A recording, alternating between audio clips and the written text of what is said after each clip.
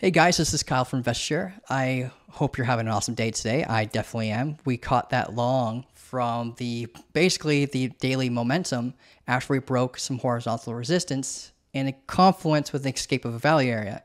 So I'm going to walk you through that trade. For anyone who didn't miss it, I just hope that you're able to learn from this. And also I want to talk about how this formation that we broke caused a strong continuation, and we're basically at that target now. We have a massive sell wall above us, so we might be preparing for a correction, but I don't think this correction is going to be too harsh because of the local resistance is going to likely flip and turn to support. So I'll walk you through how I'm preparing for either a continuation or the drop, and yeah, I'll walk you through it. So let's get into it, and I'll see what I'm seeing on my side.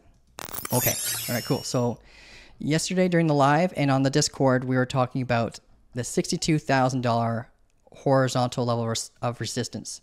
And this formed basically from the extreme amount of volume that we had here. We built there's a giant sell wall that was being built here, trying to prevent the price action from going down. And when we had this giant wick come up, we actually lost a large amount of that sell wall. And the wild thing was watching the liquidity exit the market during this time.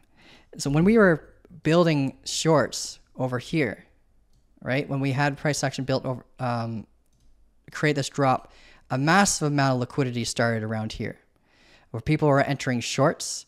And this came as a form of stop losses. This came as a form of liquidation levels where people are using high leverage. And over time, as we progressed through here, the liquidity built to over like $2 billion. It was bizarre. And that's just on Binance alone. And we lost, like we saw, like during this little wick price action here, that about $500 million was wiped out from being stopped out or liquidated, people exiting their trades basically. And then when we came down through here, all those people basically exited the market here. And there's no sell walls guarding that liquidity anymore. So this became a very, very bullish. And in confluence with that, we broke the horizontal resistance. And in confluence with that, we had the CPI data come out. So that gave us more confidence in the market too. And we bounced off of the daily momentum. So we had a lot of bullish confluence on top of our regular rules of just trying to know when it's appropriate to trade within a value area or when it's time to prepare for the escape of the value area into the next one.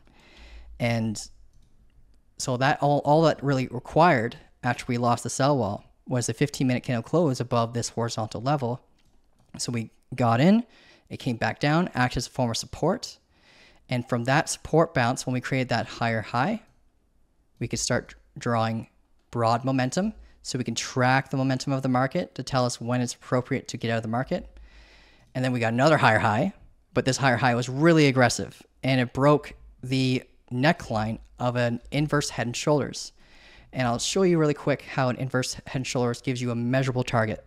So when you're seeing price action like this, where you have like this swing low here and then a lower low, and then we're starting to get a higher high, this is telling you that there might be a shift in the trend. We don't have, we're building a lower high, sorry, or a higher low. We're building a higher low.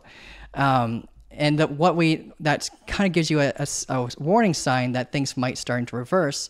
And once you break that neckline, you get that break of structure, then you have a measurable target formed from this behavior. And how you can do that is you just look at the full body candles of the time frame that you're looking at.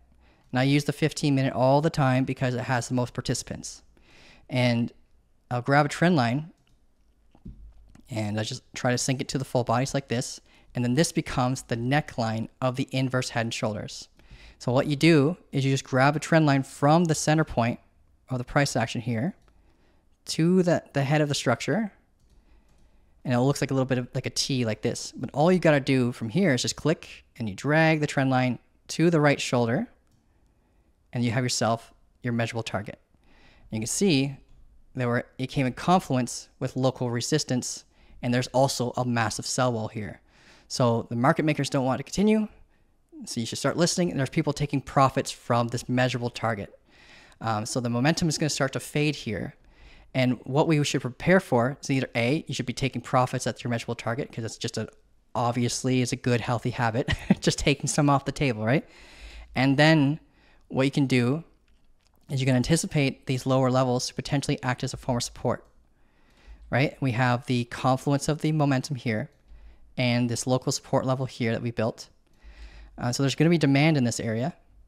And well, basically you can box this entire area here based on this little bounce here. There's going to be some demand in this zone. There's some people trying to get in. And then we have demand here. So I'm going to be anticipating for this to act as a base of a structure.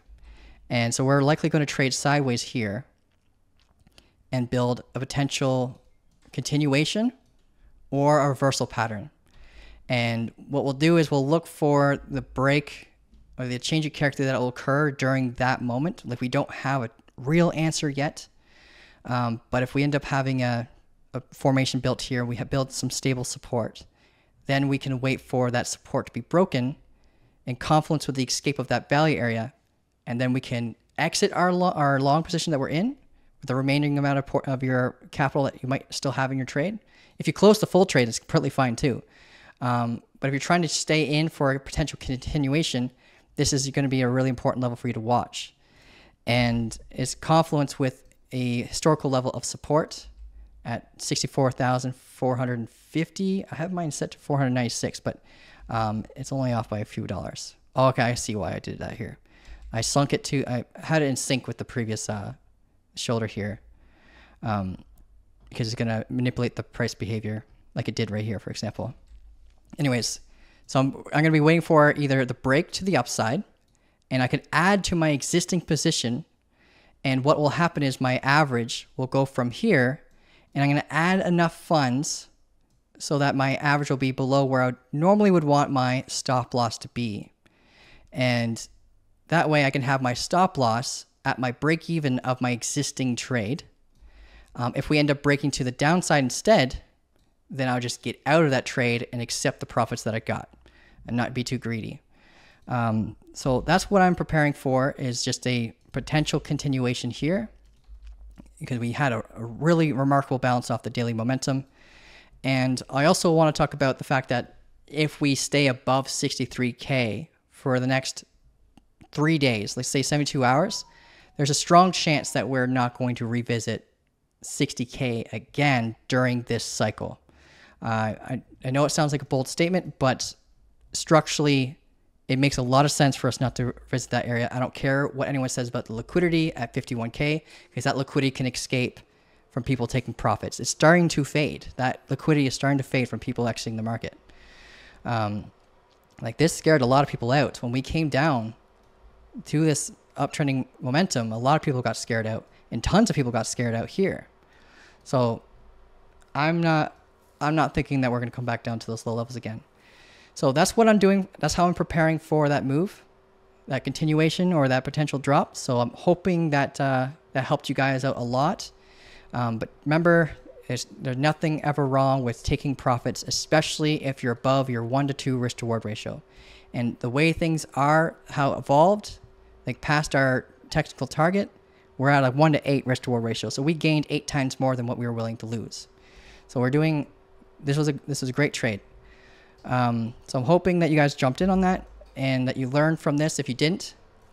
And yeah, I think that's pretty much it. So if you guys have any questions, you can reach out to me in the Discord. Have yourself an amazing day, and I appreciate everyone who has been subscribing. Have a great day. Bye. Hey yo, I'm all about the crypto. In case you don't know, it's the hedge new inflation, the craziest sweep on the nation. The baby